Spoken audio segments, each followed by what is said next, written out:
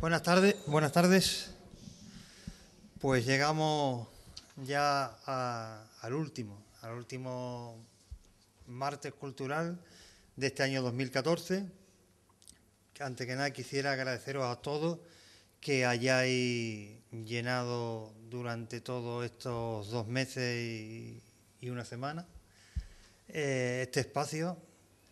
La verdad es que nos hemos sentido muy arropados, no lo digo tanto por la delegación, sino por los que se han tomado el trabajo y la dedicación de preparar las conferencias. Ha sido un placer ver que el patio ha estado siempre lleno y yo más que nada y pensando en ello os lo agradezco. Os doy una vez más la bienvenida a mi compañera Isabel, la delegada de Patrimonio, y bueno, también me gustaría tener unas palabras de agradecimiento a todas las personas que han hecho posible esta edición de los Martes Culturales, como fueron Felipe Luzón, que nos habló de la cocina de pescado y de estero, José Alberto Collazo, que nos habló de maremotos, tsunamis y otros monstruos, Vicente López Márquez nos contó nuestra historia en la calle, María del Carmen Núñez nos habló de la reforma de la Ley de Costas, Bartolomé Pérez de la importancia de las bandas de música como instrumento fundamental para la divulgación de la cultura, Jesús Bogarín, que nos explicó el nuevo derecho diocesano de las hermandades, Fernando Arroyo nos habló de su todavía no estrenado documental Isla Mar III, Herida Abierta, Aurora Gema Lozano, un mar de inspiración artística. Y hoy vamos a cerrar pues con una gran conferencia, puesto que estamos además conmemorando el 225 aniversario de la llegada de nuestra patrona, la Virgen del Rosario a Isla Cristina. Corre a cargo de Agustín Figuereo. Él es licenciado en Historia por la Universidad de Huelva, además de poseer maestría en Gestión Documental y Administración de Archivos. Ha publicado muchísimos artículos, todos ellos de historia local. Entre sus publicaciones quizá habría que destacar Isla Cristina 1936, que nos acerca a aquellos momentos de nuestra ciudad en aquel año tan dramático que fue el año de la Guerra Civil. Es especialista, si acaso entre todas sus publicaciones podríamos decir, en la obra del padre Mirabén. Gracias a él tenemos el descubrimiento que hizo de la obra Memoria sobre el desestanco de la sal. También fue copartícipe de la edición digital de la Memoria sobre la fundación y progreso de la Real Isla de la Higuerita, de la edición digital quiero decir. Y actualmente está trabajando en una nueva obra que muy pronto va a presentar, que es la novena al Santísimo Sacramento, también del padre Mirabén. Inédita, creo yo, por lo menos para la mayoría, ¿no? La mayoría. He sido ponente en numerosas jornadas, ha sido también a este ciclo de conferencias de Martes Culturales, lo hemos tenido aquí también otros años, también en la historia de Isla Cristina, que organiza la U, también en la historia de jornadas de historia de Ayamonte, y también participó en el segundo Congreso Argentino de Archivistas, celebrado en la ciudad de Rosario. Ahora mismo su trabajo, su labor investigadora está centrado en un estudio del periódico La Higuerita, con motivo de la conmemoración, de la próxima conmemoración del centenario del periódico, y también de las sociedades mercantiles en Isla Cristina en el siglo XIX. Además, en estos momentos, ya lo conocemos todos, Agustín es el presidente de la Asociación Cultural en la U, dedicada a los estudios históricos y locales de Isla Cristina, la cual, como también recientemente recordamos, ha sido galardonado por la Asociación Amigos de Isla Cristina de Madrid con la distinción de Isleño del Año. La intervención de hoy, pues como adelantaba, y él titula Nuestra Señora del Rosario, 225 años entre nosotros. Y nos va a contar pues numerosas vicisitudes que esta vocación ha tenido en Isla Cristina a lo largo de estos más de 2 siglos. Gracias, Agustín, y una vez más gracias a todos por haber cubierto este patio, haberlo llenado durante estos 2 meses. Muchas gracias.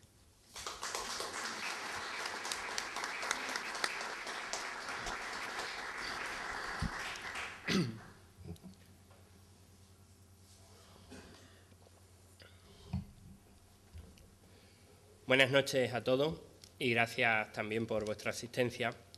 Gracias, Emilio, por tus palabras de presentación y, como no, por invitarme a través de Francia y de la Delegación de Cultura a participar en este ciclo de los Martes Culturales, que este año, de manera excepcional, se amplía al mes de septiembre como prólogo de algo más de un mes que vamos a dedicar a la Virgen del Rosario y a la conmemoración de su llegada, ¿no?, a Isla Cristina, a estos 225 años entre nosotros.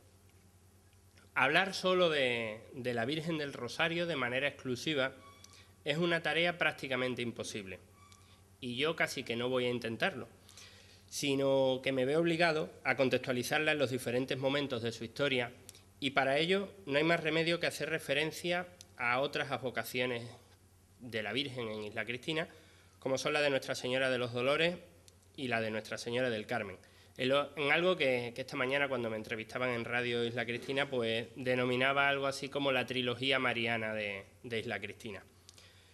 Voy a intentar desgranar a lo largo de la intervención cómo la Virgen del Rosario llega al momento en el que nos encontramos actualmente.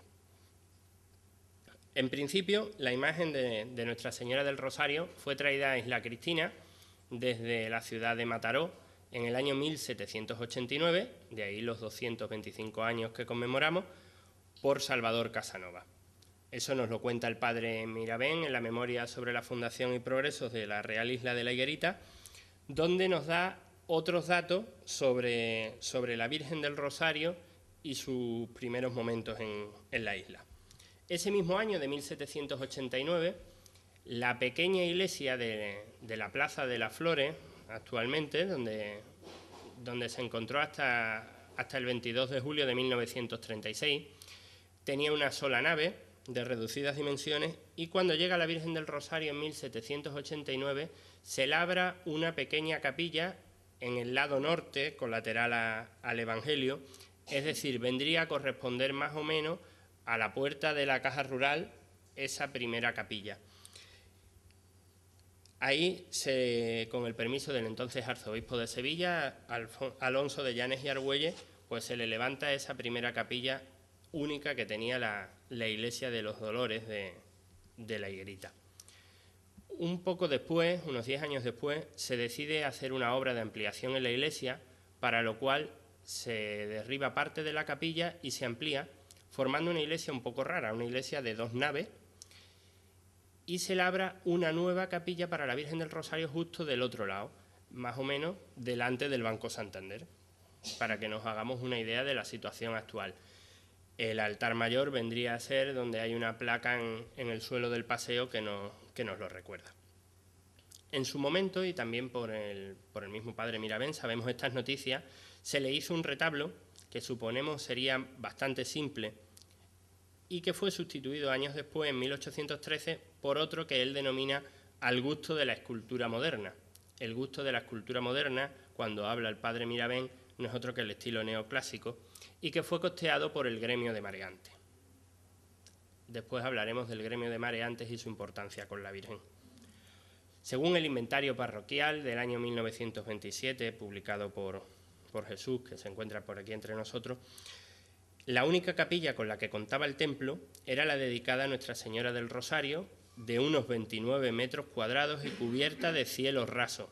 Dicha capilla contaba con una ventana con reja al exterior y una puerta de cristales de colores y tela metálica. También describe el altar de la Virgen del Rosario de la siguiente manera: de madera jaspeada con 4 columnas en el retablo, en medio de este una urna con puerta de cristales en donde está colocada la imagen de la Virgen, patrona de la ciudad. Es de forma de candelero, saya de tisú de plata, manto brocado, mide 1,40 m de altura, corona y cetro de plata, rosario con engarces de plata y cuentas de nácar. Un precioso niño de talla como la Virgen, con potencias y corona de plata. Al lado del Evangelio, una repisa con la imagen de Santo Domingo, de talla de 120 centímetros, diadema y estandarte de plata. Y al lado de la epístola, la imagen de San Francisco de Asís, de altura similar y clase a la de Santo Domingo, también con diadema de plata y un crucifijo de madera en la mano. Los objetos del culto de la Virgen del Rosario, nos dice el inventario, que los tiene solo para cuidar de su conservación don Juan Campos Carbonell. Su hermana Socorro del Campo Carbonell fue durante muchos años también la camarista de la Virgen, a la que dotó, entre otros regalos y donaciones, con sayas y el magnífico manto que aún hoy posee la Virgen. Según los datos que tenemos, cuando en 1789 llega Salvador Casanova con la Virgen del Rosario desde Mataró, en la iglesia de los Dolores solo estaba esta, la Virgen de los Dolores, que ya constaba desde hace unos 2 años antes como una imagen de las llamadas de bulto, es decir, una imagen de candelero o de talla, toda ella de bulto redondo, puesto que su primera representación había sido un cuadro. Ya 2 años antes de que llegara la Virgen del Rosario, la Virgen de los Dolores era una imagen de talla.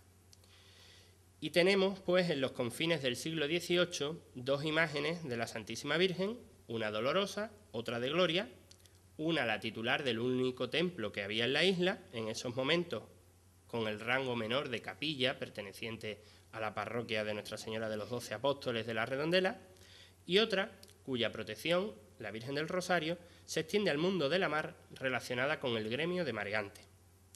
De hecho, cuando la Virgen de los Dolores reciba como donación la magnífica corona que aún hoy posee, la que luce normalmente en las grandes festividades, el Viernes Santo, el 15 de septiembre, la inscripción de la misma es la que os voy a leer literalmente.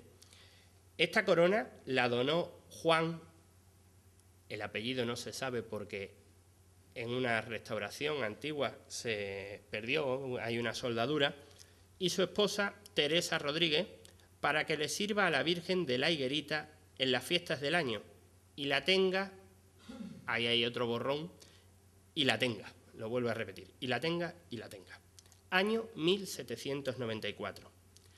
Es curioso porque aunque tiene esas 2 soldaduras que nos impiden ver el apellido del donante y lo que quiere que la tenga, tiene una inscripción enmendada con la misma letra, pero no en los mismos renglones.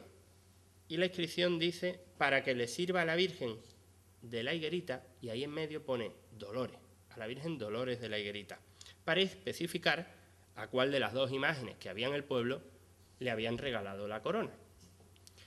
Tampoco creo yo que la corona de la Virgen de los Dolores le estuviera buena a la Virgen del Rosario, pero por si acaso los donantes lo dejaron especificado. Hasta ahí el siglo XVIII y los primeros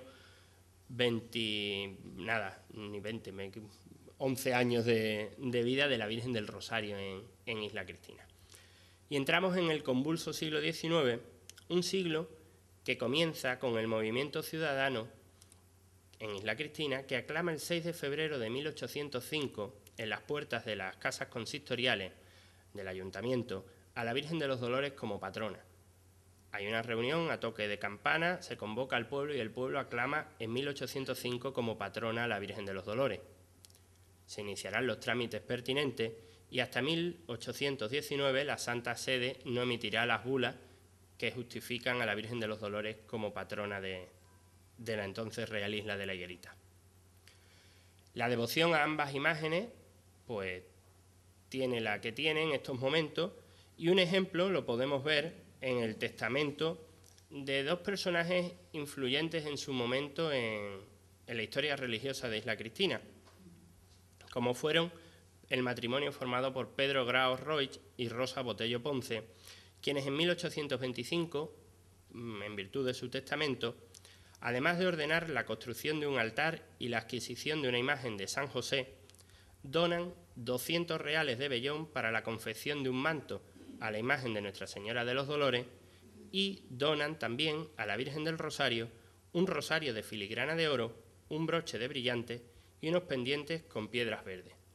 La devoción a una no quitaba la devoción a la otra, y entre muchos testamentos que se encuentran en el archivo de protocolos notariales de Ayamonte, sobre todo, de isleños de la época, donde se recogen donaciones de candelabros, donaciones de joyas a vírgenes de una clase o de otra, este me pareció que llamaba la atención puesto que recoge a las dos. Tenemos en la presentación, no paso muchas diapositivas porque no es de gran calidad ni de gran importancia. Aquí tenemos el esquema con la llegada de las tres vírgenes. En 1757 Nuestra Señora de los Dolores, en 1789 la del Rosario y ya en 1863, mucho después, la del Carmen, pero con importancia, como veremos.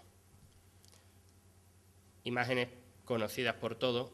En el interior de la parroquia, la Virgen de los Dolores. Son de muy mala calidad por la antigüedad que tienen. Esta es de la Virgen del Rosario,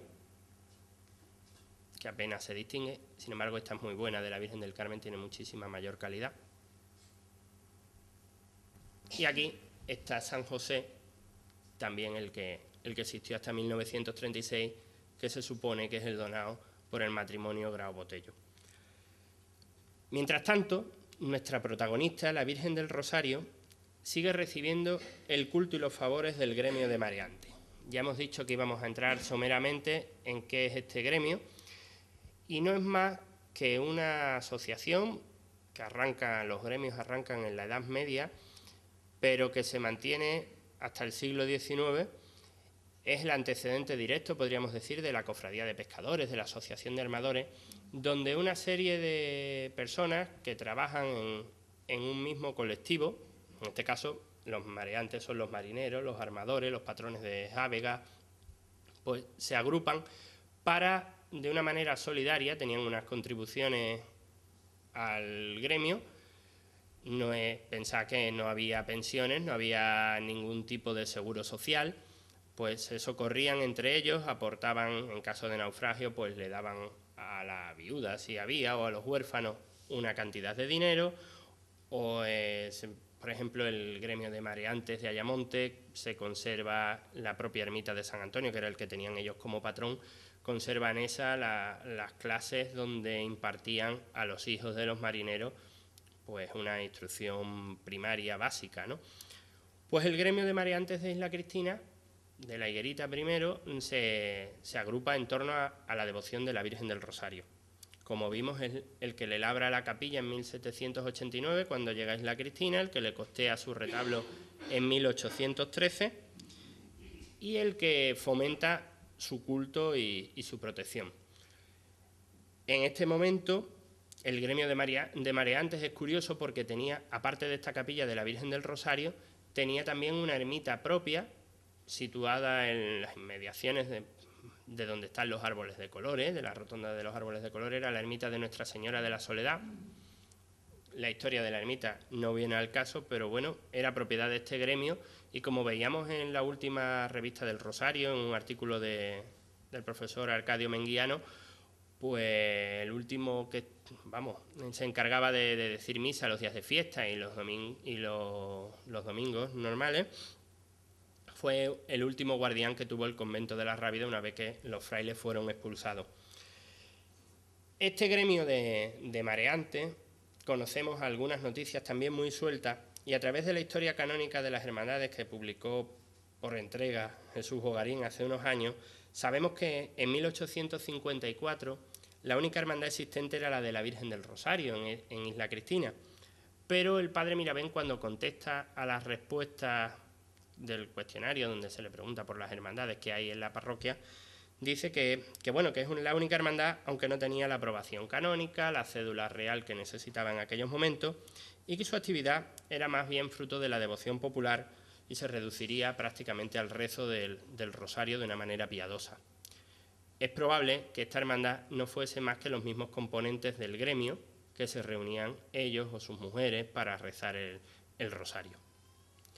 De hecho, el gremio de mareantes le dedicaba estos cultos, pero no la sacaba en procesión, por lo menos no de una manera fija, puesto que se conserva una documentación del año 1862 donde solicitan el permiso para sacarla de manera extraordinaria en rogativa. La Virgen del Rosario se conserva hasta de 1862, hay testimonios también de principios del siglo XX, aunque ya ahí sí había la procesión anual, de sacarla de manera extraordinaria. Igual que hay sitios donde se puede sacar una imagen de un Cristo, de una Virgen, para pedir por una epidemia, que llueva, porque deje de llover o por muchos motivos. En Isla Cristina la Virgen del Rosario salía de manera excepcional hasta la playa, se sabe que se metía en el agua y se le pedía abundancia de sardinas y de pescas para la población. En 1864, 2 años después de esta procesión extraordinaria, hay una orden gubernamental por la que se suprimen todos los gremios en España. También el gremio de mareantes de Isla Cristina. Y esto, sin duda, debió de influir de manera negativa en la devoción a la Virgen del Rosario. Sabemos que don Prase de Sarandieta Pérez, que era entonces el párroco, le costó mucho trabajo obtener de los liquidadores del propio gremio los enseres de la Virgen que ellos custodiaban, aunque con el tiempo se vio obligado, al no poder mantener la propia parroquia el culto, a consentir y nombrar un mayordomo y una camarera de la Virgen. Justo un año antes, en el año, hemos dicho, la procesión extraordinaria en el 62 y en el 64 la liquidación del gremio, en el año 63 había llegado en el mes de julio, a finales del mes de julio, la Virgen del Carmen. Habría sido bendecida y con esto completamos la trilogía mariana, esa que hacíamos alusión al principio, y de eso celebramos también los 150 años el pasado 2013. Como decía, al padre Sarandieta le costó conseguir esto del gremio, y en 1877 ya vería que el culto a la Virgen del Rosario no era el deseado, que cuando don Ildefonso Prieto y Luque y su mujer Rita Carbonell Sarandieta se postulan para el cargo de mayordomo y de camarera del altar y de la Virgen del Rosario, el párroco accede y obtiene los pertinentes permisos del arzobispado de Sevilla. Antes hemos nombrado en el inventario parroquial del 27 a Juan del Campo Carbonell, a su hermana Socorrito Campo, y esta Rita Carbonell Sarandieta es la tía de estos dos personajes. La familia que sustentó durante mucho tiempo el culto a la Virgen del Rosario fue la familia Carbonell, como la vinculación de la familia Romeu lo tenía con la Virgen de los Dolores. Se da la circunstancia también de que en estos precisos momentos don Ildefonso Prieto y Luque ocupaba la alcaldía presidencia del Ayuntamiento de Isla Cristina. Y aquí es donde comienza a implicarse de manera oficiosa en las celebraciones de la todavía considerada patrona de los marineros, el Ayuntamiento.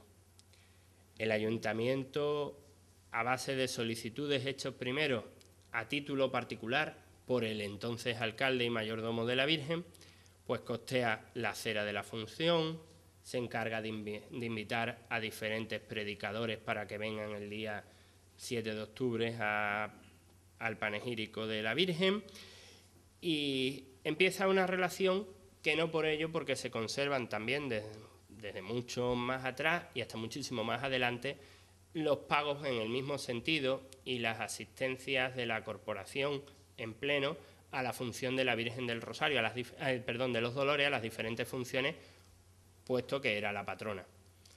Se da cuando en 1879, además, me he ido de párrafo, aquí. Desde 1878, un año después del nombramiento de mayordomo y de camarista de Ildefonso y Rita, se tiene constancia de que, como os decía, el ayuntamiento se encargaba de la cera y también de buscar los predicadores. Es curioso, puesto que en 1872, unos años antes, aparece la primera referencia por escrito de patrona de la Virgen del Rosario. Es una carta que el alcalde, Juan Milá y Grao, manda a un cura que estaba en esos momentos en Marmolejo, en la diócesis de Jaén, pero era un cura natural de Isla Cristina. También era Carbonell, era hermano de Rita, don Juan del Carbonell Sarandieta, y es el invitado. Y en su respuesta dice que estaría muy gustoso de asistir a predicar la patrona.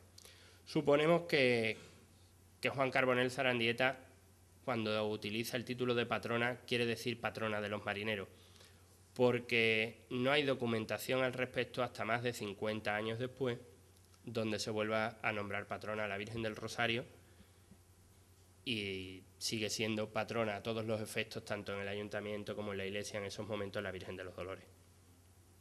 En 1879 aparece la Hermandad Sacramental, la primitiva Hermandad Sacramental de Isla Cristina, que hoy está fusionada con la Cofradía del Cristo de la Vida, y en ese año redacta sus primeras reglas. Entre los numerosos artículos hay uno que llama mucho la atención, porque se obliga a la hermandad a acudir corporativamente con sus impecados a la procesión de la Virgen del Rosario. Desde entonces hay una especial relación entre la hermandad sacramental y el culto a la Virgen del Rosario, que quizá de esta época puede datarse con intermitencia hasta los años 40 la participación de la Virgen del Rosario en las procesiones del Corpus.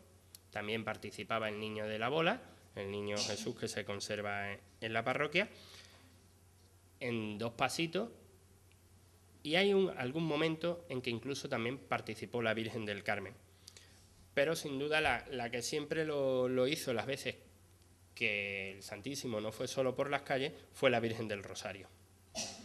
Con esto continúan pasando los años y nos colocamos a la entrada del siglo XX. A la entrada del siglo XX, en el año 1901, la Virgen del Carmen es nombrada patrona de la Marina Española, siendo considerada a partir de esos momentos patrona del resto de los marineros.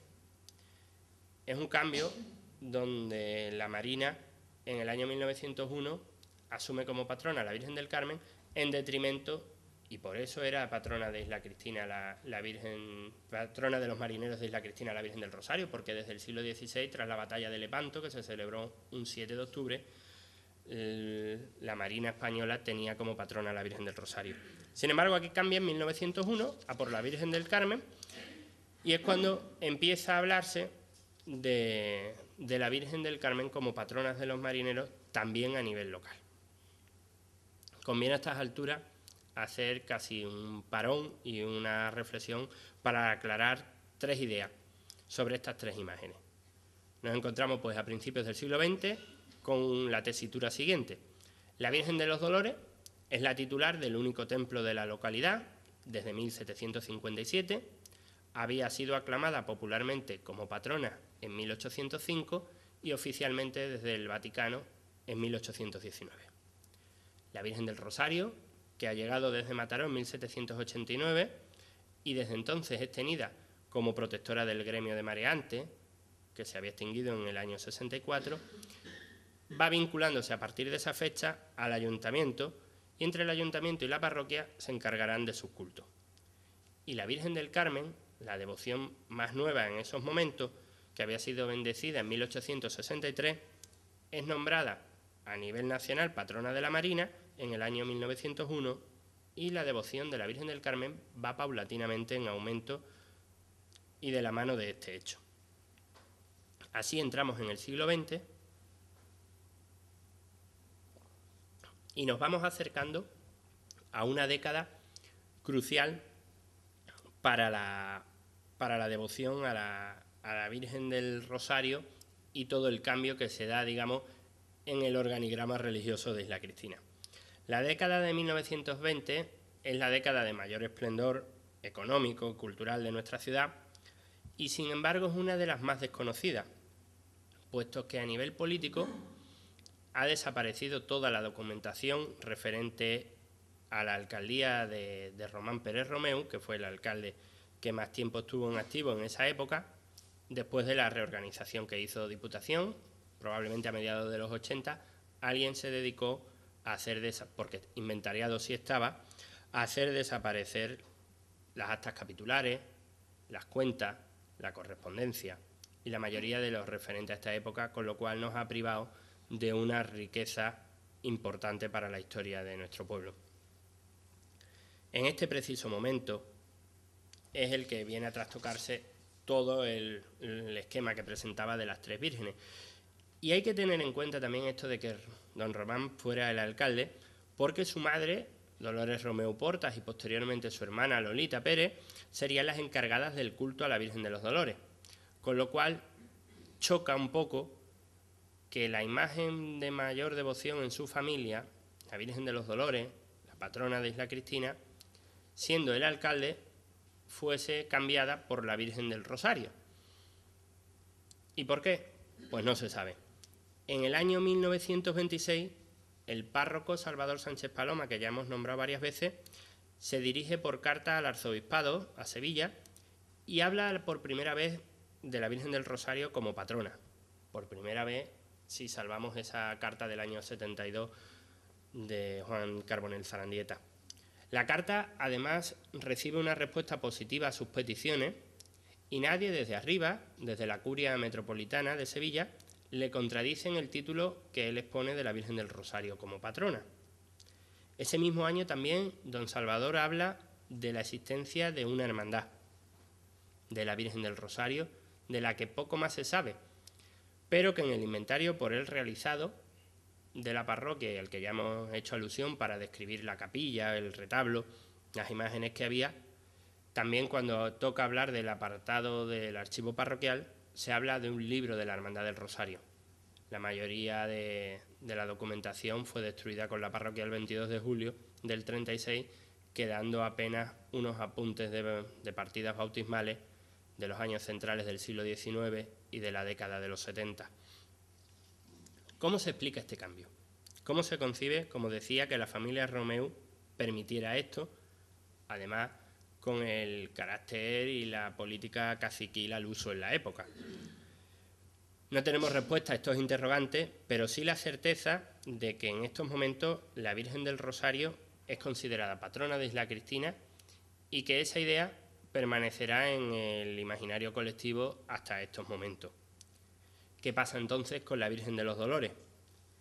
Pues nos encontramos en una década, la de 1920, en la que dicha imagen llegó hasta 3 veces a salir en procesión en la misma Semana Santa. Salió acompañando al Cristo de la Vida, al Gran Poder y después su día, el Viernes Santo. En esos momentos el Cristo de la Vida salía el jueves. No era devoción lo que le faltaba a la Virgen, que se sacaba hasta 3 veces. ¿Qué pasó? La Virgen del Rosario, de los Dolores, perdón, es que es un lío. La Virgen de los Dolores seguirá siendo la titular de la única parroquia existente, la parroquia matriz de la ciudad, de la que se irán desgajando en sucesivas fechas las feligresías de nuevas parroquias, como la del Gran Poder y la de la Virgen del Mar, quedando unida ya a finales de la década de los 60 a la recién creada Cofradía del Cristo de la Vida. ¿Y la Virgen del Carmen? Pues desde principios del siglo XX goza sin discusión del patronato sobre los marineros isleños, aunque a partir de la llegada de la imagen de Nuestra Señora del Mar a la barriada de Punta del Caimán, este patronato se encuentra dividido entre la marinería de la otrora independiente barriada, entre una y otra virgen. Hasta ahí la devoción a las distintas imágenes.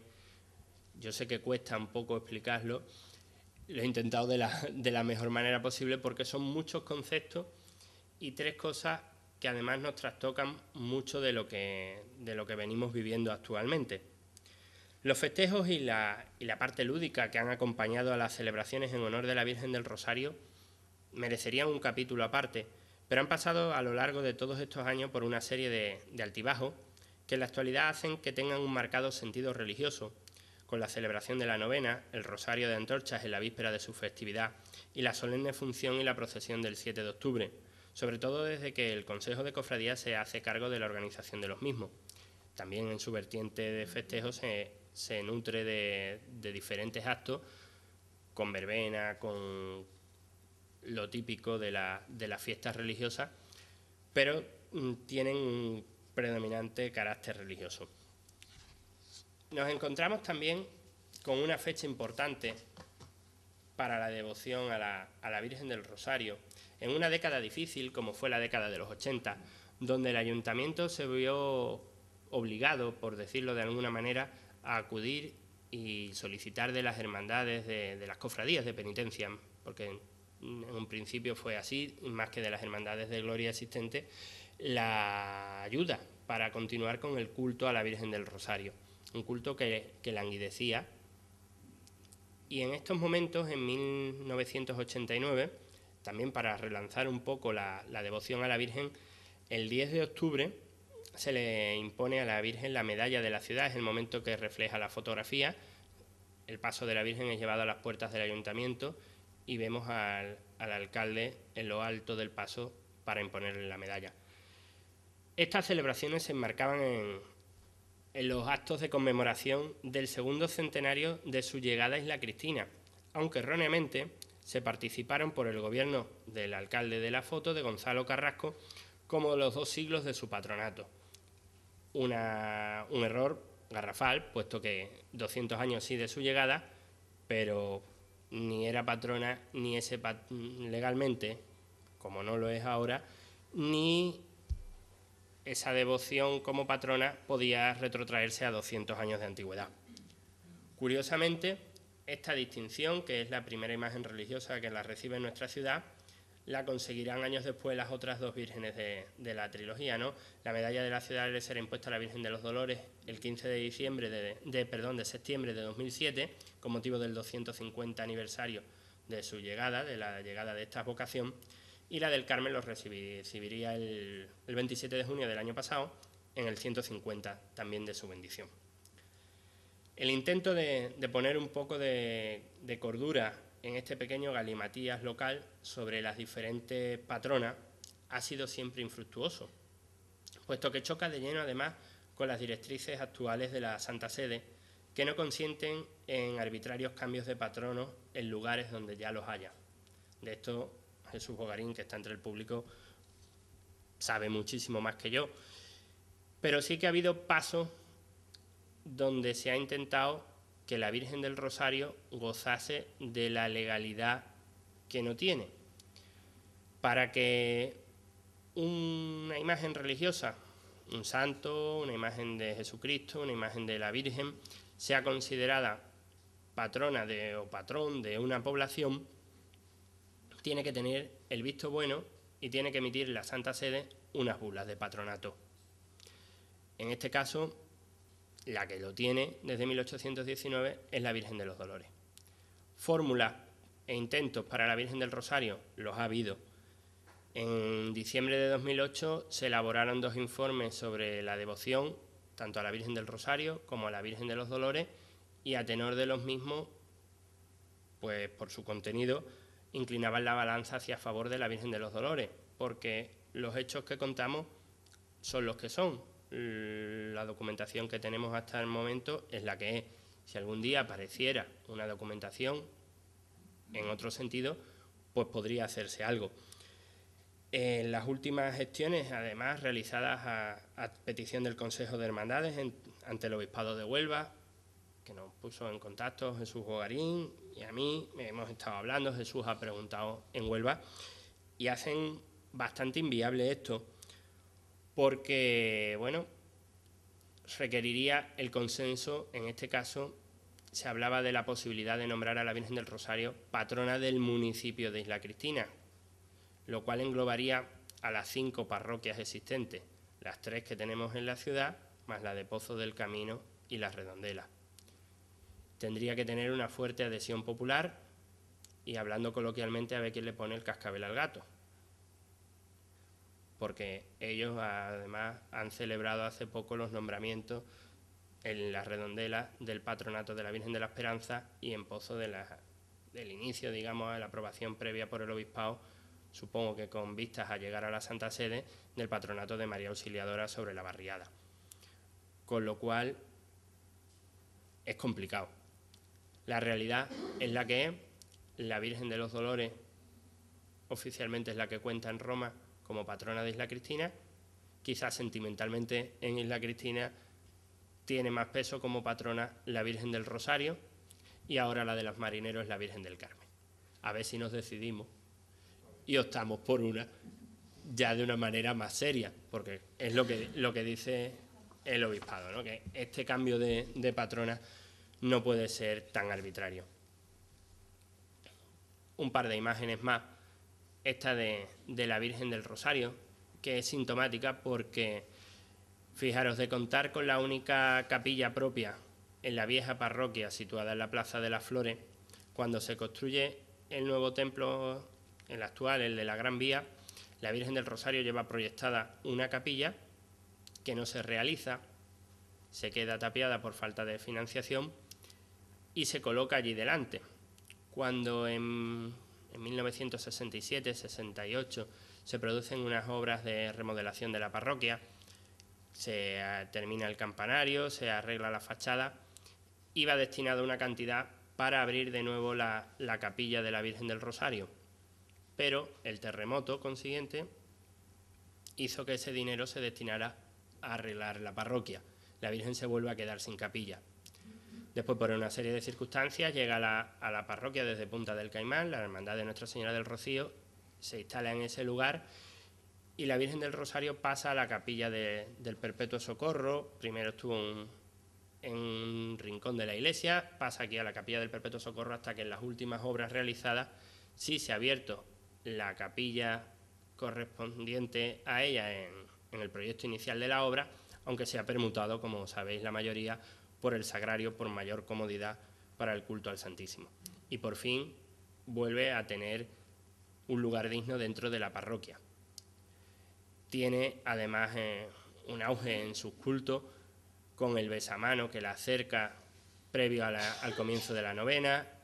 El recuperar la novena es algo muy positivo porque va acercando poco a poco a las nuevas generaciones también hacia la imagen de la Virgen del Rosario. Que bueno, si bien no tiene los papeles, sí podemos hablar de que es una de las grandes devociones de Isla Cristina. En la iglesia vieja, en la iglesia de la plaza, habían muchísimas imágenes, algunas con bastante antigüedad, como se me viene a la cabeza la Virgen del Amor Hermoso, una vocación muy bonita, ¿no? Y de casi tanta antigüedad en la parroquia como podría tener la Virgen del Carmen, pero que no se repone tras la guerra porque no tendría esa devoción.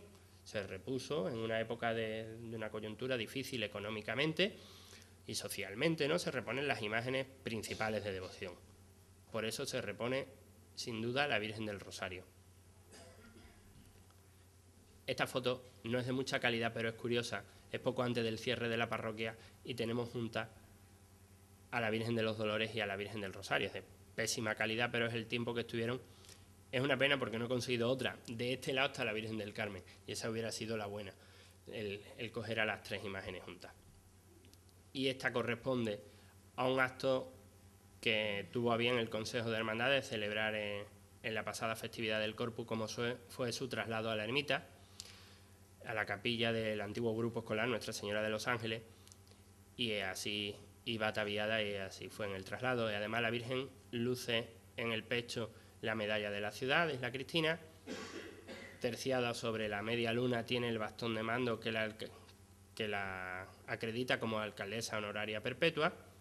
Solo hay dos títulos así en la ciudad, la Virgen del Rosario y Román Pérez Romeu.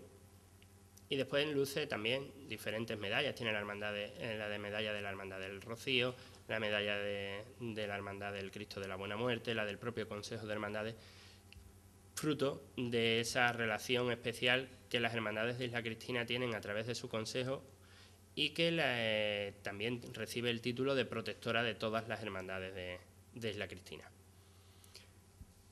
Y con esto, si le damos a la luz nos vemos, termino mi intervención.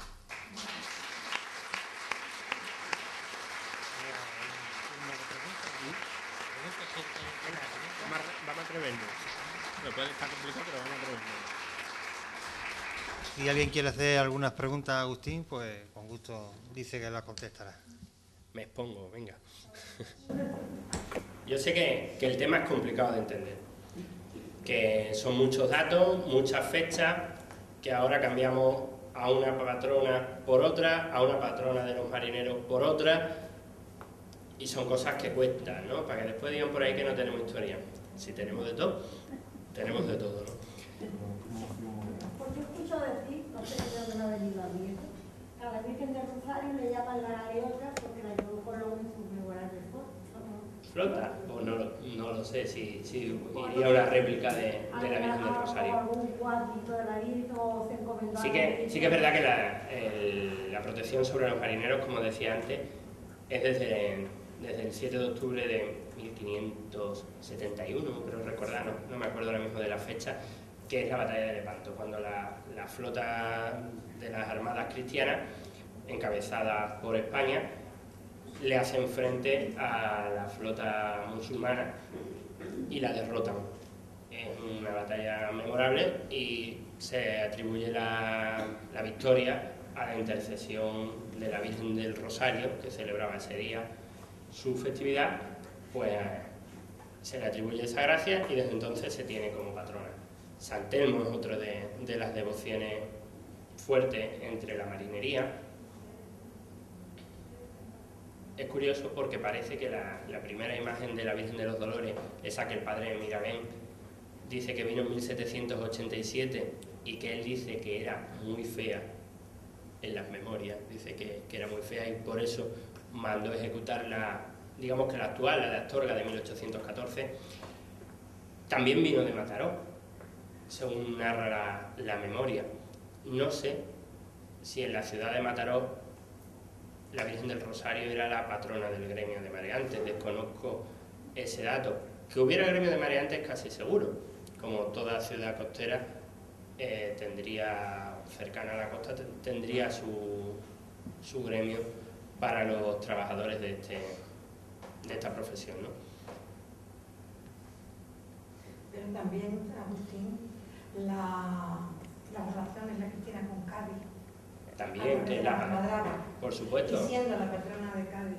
La Virgen, además, no solo a través de la almadraba, sino que aunque administrativamente, hasta 1834, cuando se crean las provincias actuales, ¿no? Y la Cristina, la Higuerita, porque viene todo junto, en ese momento era la Real Isla de la Higuerita, dependía del reino de Sevilla. Cádiz tenía muchísima más fuerza, pero por otro doble sentido. Estábamos en tierra de realengo, en una tierra rodeada de las tierras del Marqués de Ayamonte, del Marqués de Astorga, como el Ayamonte, la Redondela, Lepe y tal, pero nosotros éramos una isla dentro de ese propio marquesado, ¿no? Y nos gobernaba la Marina, que tenía su sede, la Capitanía General, en el departamento de Cádiz, ¿no?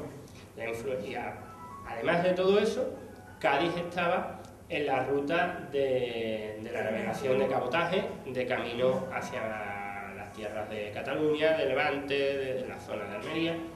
Era el puerto y la referencia más importante, ¿no?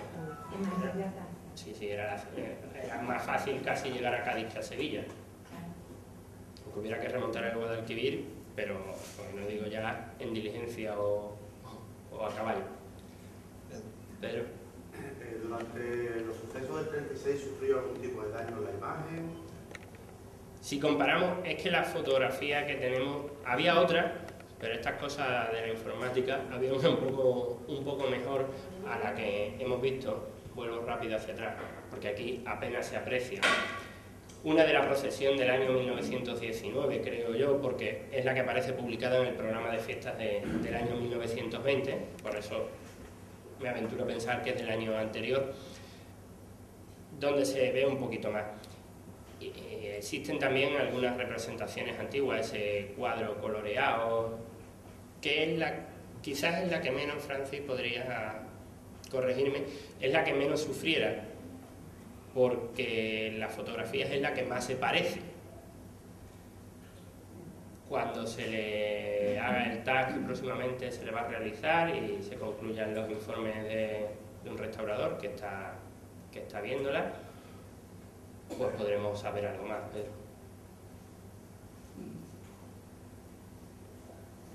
Si alguien tiene algo más. También es curioso que en el año 54, cuando se crea la diócesis de Huelva y se hace es un dato curioso, con las patronas de toda la diócesis, de los pueblos, va a la Virgen del Carmen. Por Isla Cristina va a la Virgen del Carmen. Y además hay otro dato curioso más a añadir a eso.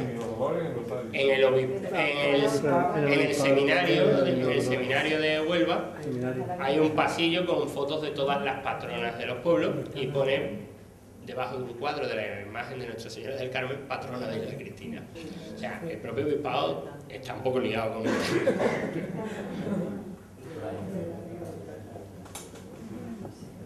Y ya aprovechando, Agustín, dentro de todo esto que tenemos entre las patronas y el patrón de Isla Cristina.